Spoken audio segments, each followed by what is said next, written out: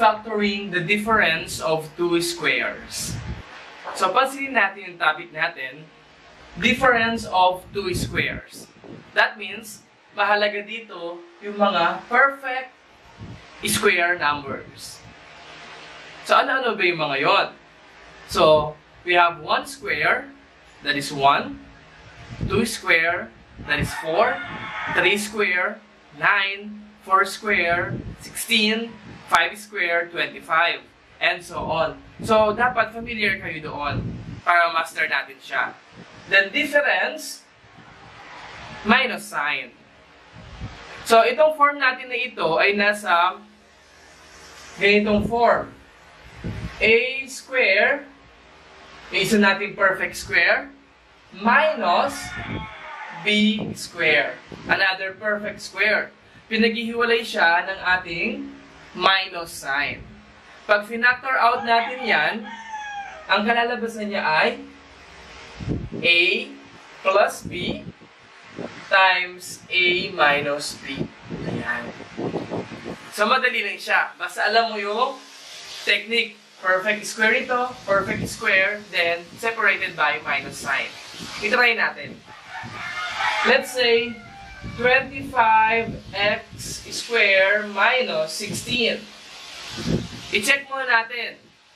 25, perfect square siya. Yes, that is 5 times 5 or 5 square. X squared, perfect square din siya. Separated by minus sign. And 16, is it a perfect square? 4 square siya. Ayan. Kuha natin. Difference of 2 squares siya. Factor out natin. Si 25, that is 5 times 5. So, kunin natin si 5. X squared, that is factor niya, x times x. So, kunin natin si x. So, pwede natin gawin, dalawang parentheses, then kunin natin yung factors niya. 5x. So, pag chinek natin, 5 times 5, 25. X times x, x squared. Siyempre, plus and minus. Then 16, factors of 16, the perfect is 4 and 4. Ayan. Example pa tayo. M squared minus 36. M squared, perfect square. Separated by minus sign. Then 36, that is 6 square. So we have M, then M, plus minus. 36, factors yan ay 6 times 6. Okay. Next, 4x squared minus 49y squared. Ayan. Check natin kung perfect square sila. 4, perfect square number. 49, perfect square number. X squared and y squared. Okay, pasok sa condition natin. Then, parenthesis, 4, that is 2x. At sa kabila, 2x din. Positive and negative. 49, that is 7 squared. So, 7 and 7.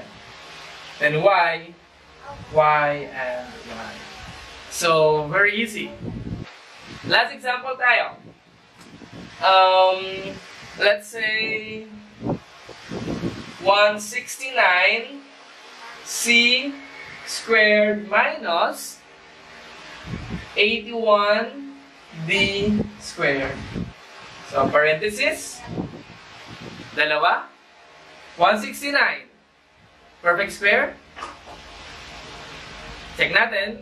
13 times 13 or 13 square. So, 13 and 13. And so, variable natin, C. So, C, then C. Then, plus, minus. 81. That is 9 square. So, 9 and 9. Then, D and D. So, madali lang ang difference of two squares. So, basta memorize lang natin yung mga perfect square numbers. Then, ang factor niya, create ka lang dalawang parentheses. Then, separated by plus and minus sign.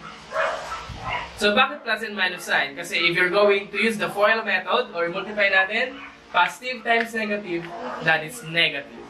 So, ayun ang less. I have here numbers 1, 2, 3, 4, and 5.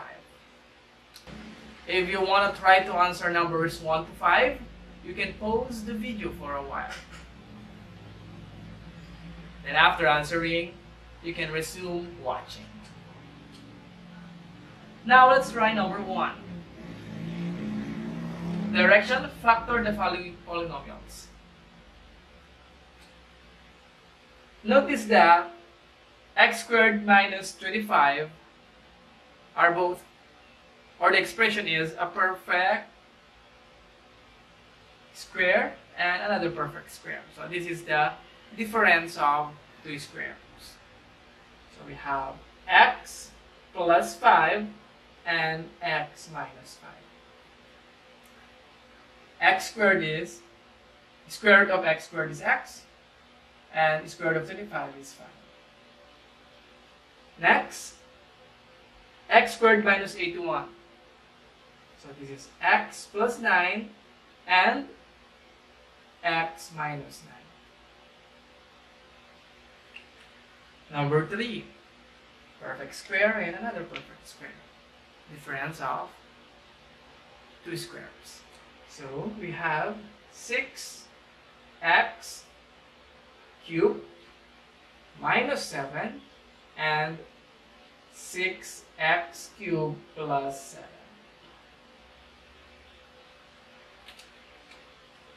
Number 4, 121, square root of 121 is 11.